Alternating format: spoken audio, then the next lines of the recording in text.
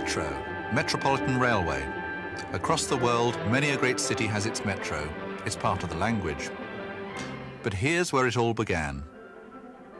As a great city, London has always drawn people to it like a magnet, and traffic congestion is nothing new.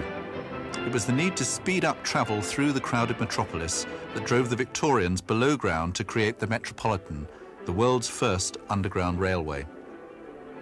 It was built just below street level by digging out a trench, lining the side walls with brick, and roofing over to create a tunnel, a technique known as cut and cover.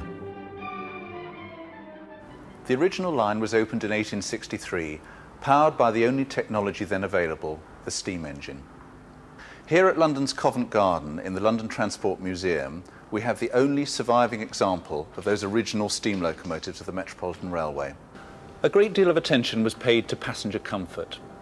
Here is an account from the Engineer magazine of 1898 describing the Metropolitan Railway's carriages.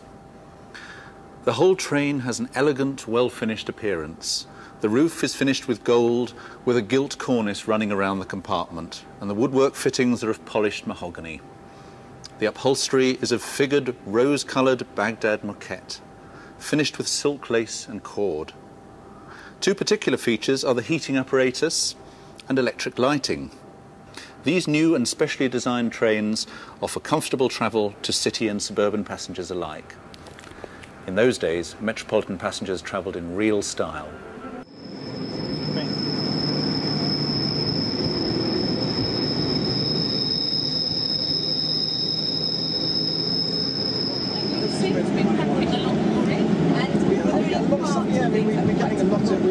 From 1892, the railway to Chesham became a branch line as the Met avoided the town in its progress north. Its quaint Victorian coaches, working on a shuttle service, survived until electrification in 1960. Now 4 of these coaches are being restored on the famous Bluebell Railway in deepest Sussex.